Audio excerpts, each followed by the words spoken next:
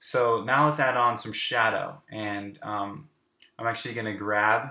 I'm using the color picker tool to grab the base color again, and then Cycred in his videos he shows you how to do shadows and everything like that. But a good way to do it is to just take what your color is currently and go halfway to black for shadows.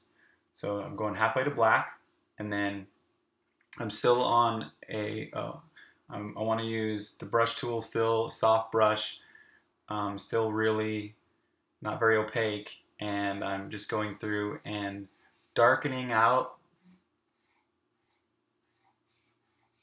See, this 8% is a little bit too much actually. Let's go down to 5. And the thing about shadow is that you got to think of light and shadow are all about thinking about how light works. It's all photons, and so being a programmer, you can understand that. You're an engineer, you understand that the way light works is light is going to be coming from. Let's get some light rays going on here. I'll do a line. Actually, I'm just going to draw it with a pencil. So light is going to be coming. Oops, I need to draw on this layer, and I want to use a bright yellow. So light is going to be coming from this direction.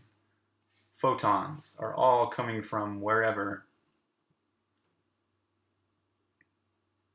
Yeah, in this example, let's just say that it's the sun. So as light hits it, it bounces off, and that's how you get these highlights. And that's why this section is in shadow. But why does it seem right that the very bottom right here is a little bit more highlighted? That's actually correct, because what happens is as light, well, usually there's something like a wall. So like let's draw the wall over here. Oops. There. Let's just say that is a wall over here. And what light would do, more like that. Okay.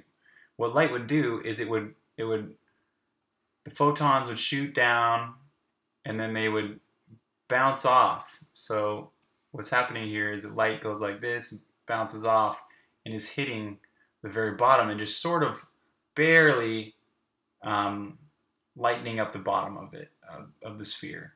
So I'm going to undo all that. So that's why that is. And Cycred does a way better job of explaining this.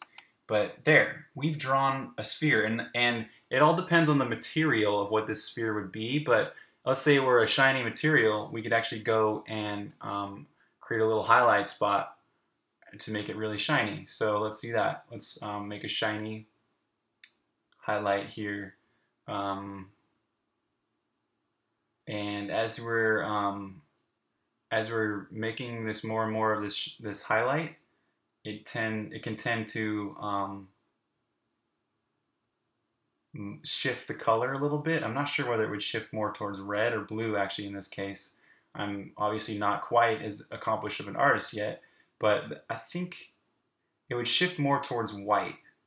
So I'm not sure where exactly white would be on all of this, but I have a feeling blue is a little bit more. Nah, blue is more. Let's try a little bit more red. Whatever. It's only gonna be slight. So it's gonna really lighten up here. Let's do that. It needs to be a lot lighter.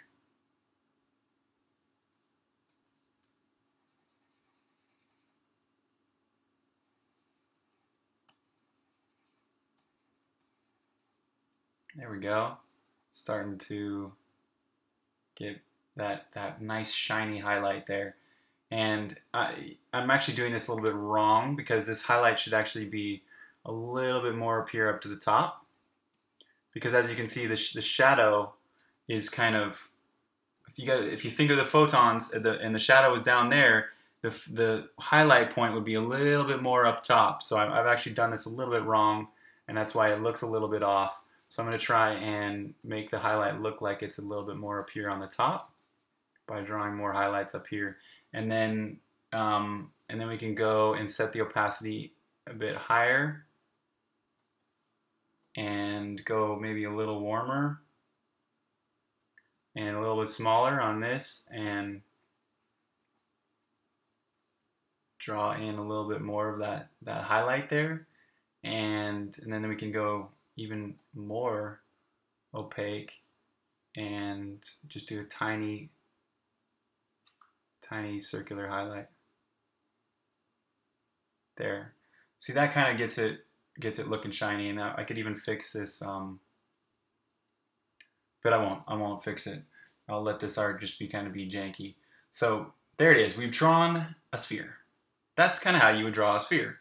And you can, of course, learn a lot more from a lot of other artists out there, but this is just a basics video. So we've drawn a sphere.